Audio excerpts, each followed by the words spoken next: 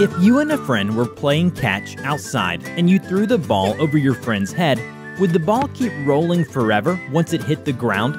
Of course not. The ball would come to a complete stop after rolling a few feet on the grass. Why do you think this is? What is it about the interaction between the ball and the grass that causes the ball's motion to stop? The answer is friction. Friction is the force created when two objects rub against each other. This force applies to all objects. Friction always acts in the opposite direction of an object's motion. There is friction between your jacket and your t-shirt. There is friction between an airplane and the air through which it flies. There is even friction between your skin and the water in the ocean when you go swimming. Friction can be broken down into three specific categories: sliding friction, rolling friction, and fluid friction. Sliding friction occurs when two solid surfaces slide over each other. Sledding illustrates this type of friction perfectly. When you sled down a hill covered in snow, the solid bottom of the sled slides across the solid packed snow.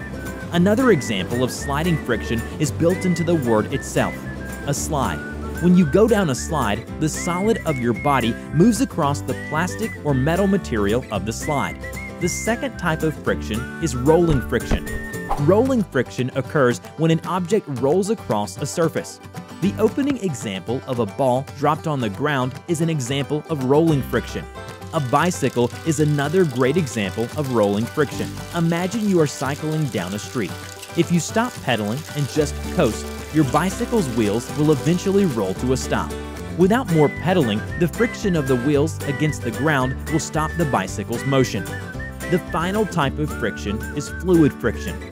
Fluid friction occurs when a solid object moves through a fluid or a gas. Have you ever had to walk home in a storm? The strong winds likely made it difficult for you to move forward. When you are outside in a storm, the fluid friction between you and the air is increased. A swimming pool is another great place to study fluid friction. When you are in a pool, there is constant friction between your body and the water.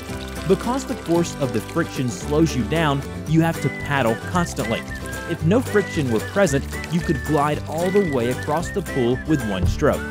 All three types of friction act in the opposite direction of an object's motion. However, each type differs in how the friction is created.